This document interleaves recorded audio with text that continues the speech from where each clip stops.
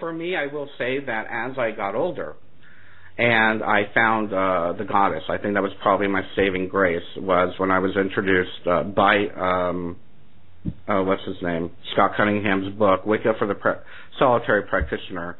I was like, oh, thank goodness, there's a female god. I can relate to that. You know, I don't like this mean, angry, you know, I'm going to smite you, biblical Jehovah dude. You know, he was scary. You know, yeah. I'm like, and that was the other thing. I just didn't relate to that. I had a compulsion to go to church. Yes, I went to church every morning at 6:30 a.m. I would go to chapel before I went to school. I had a compulsion to be around it. I had a compulsion to understand it. But I never really aligned with it. It was never something that I could sink my teeth into, for lack of a better term.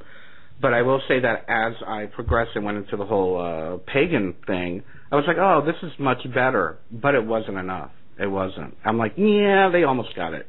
You know, they almost got it. But I'm not getting it. It's funny that. And I'm sadly, I lost the manuscript, but I had actually started writing a book in my teens and 20s about a spirit or a soul incarnating on the earth and taking up with the pagans to fit in. And that's really, it's funny because as I wrote that, I was very, very much into the pagan movement. I was totally into it. I was okay with it.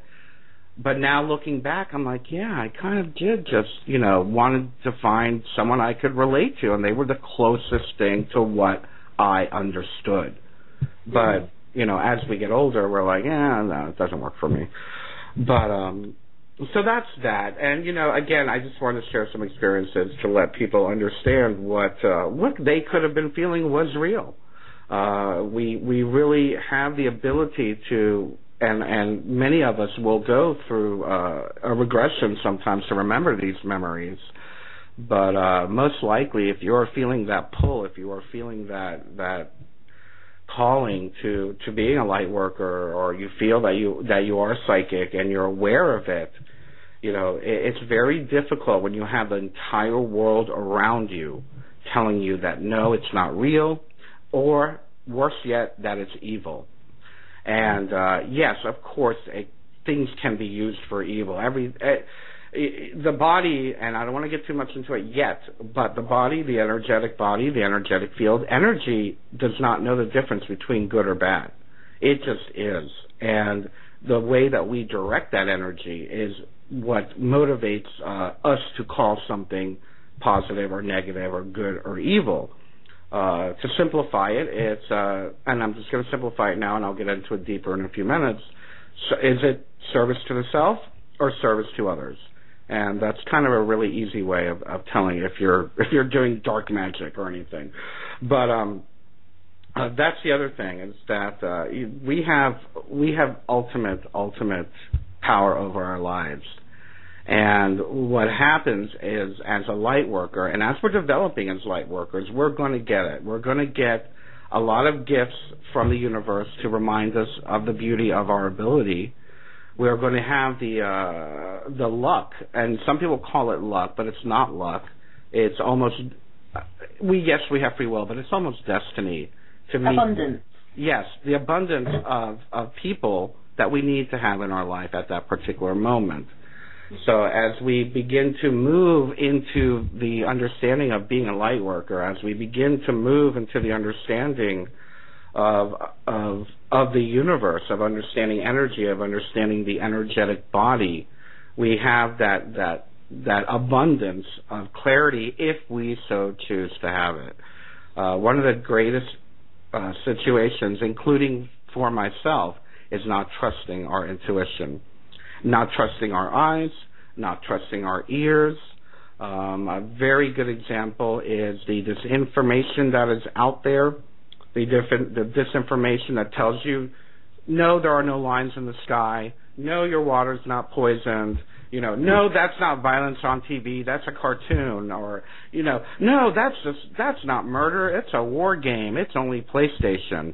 You know, meanwhile, your gut is telling you you're still doing the act, the energy. You're still doing the intention, and your gut is right. Never, ever deny yourself that. You know, we have this sense that, we need to fit in. And, that's one of the things I'd like to say in a comical sense, is that I wish I knew now what I knew then, or vice versa, I should say. Because if we would have the clarity, and I know it's just a part of the aging process, but many indigos and many crystals and light workers and rainbow children never really gave in to that whole peer pressure, media pressure, societal pressure. They just were quiet and whatnot. I gave in. I unfortunately got called into, the whole cool dude, the whole, I wanted to be cool. And I was cool till, my mid-30s, for lack of a better, unfortunately, I'm not going to say for lack of a better term, but, we wanted to be cool. We wanted to fit in. We wanted to be the most popular. We wanted to dress the coolest and look the coolest. Meanwhile, we're offending everyone, making them feel uncomfortable, making ourselves feel uncomfortable, making ourselves feel sick many times, especially if you're involved in the whole drug scene. We just we didn't get it. So I think it's wonderful when we're seeing a lot of the younger people today, the crystals and the rainbow children, they call them geeks or whatever. I would love to have been a geek. And I was a geek, except I was a cool geek. That was my mistake. I should have stayed with the geeks. But it wasn't a mistake. You have to learn things, don't you, to be where you are now.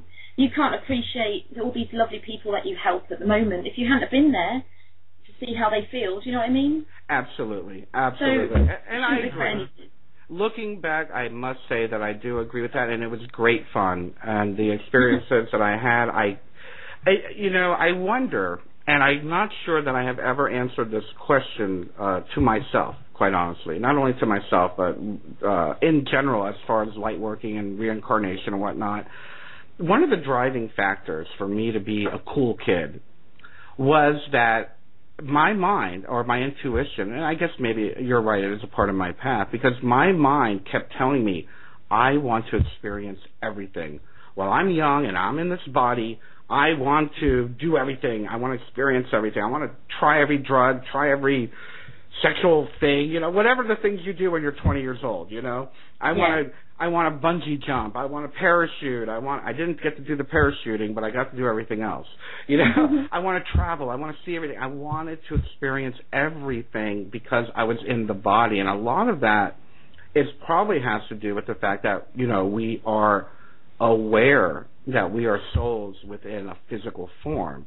And as souls within a physical form, we're like, wow, this is great. What can I do with this machine? So, yeah, I can forgive my inappropriateness as a youth to that of, yes, okay, I got to do it. I got to, live the high life, the low life. Yeah, exactly.